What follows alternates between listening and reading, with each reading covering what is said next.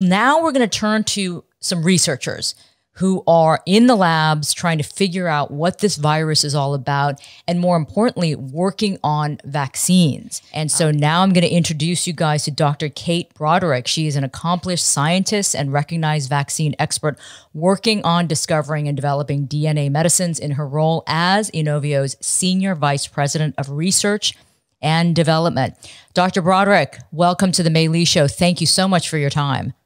Thank you very much for having me, May. Your career is all about studying these diseases and viruses and pandemics and, trying to figure out how to deal with them. So that tells us all that this is something that no one really has ever experienced before.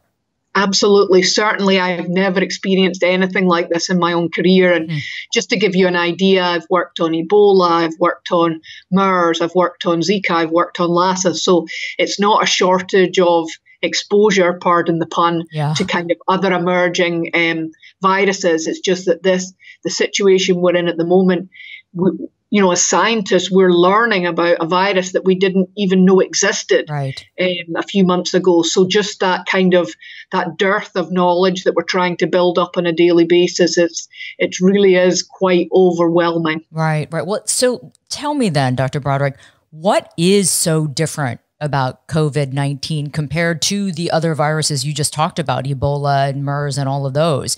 Why is this one so different?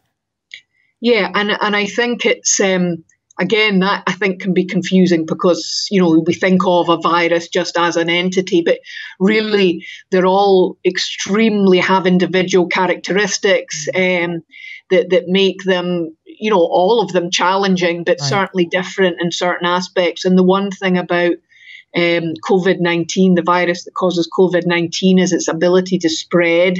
And I think, we've all seen that, on a first-hand basis. It started in that cluster in China and it's now really pretty widespread across the globe.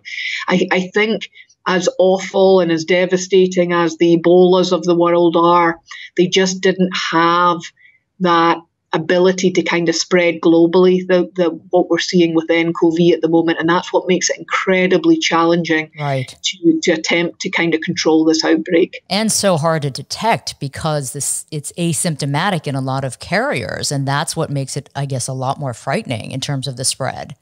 Absolutely. When I remember when I first read that people could be asymptomatic for 14 days, and that is just a horrifying figure. That is absolutely not what you want to hear when you're trying to control an outbreak, because as you quite rightly mentioned, people are walking around not even feeling ill. I mean, they're not doing anything irresponsible because they don't even know they're infected.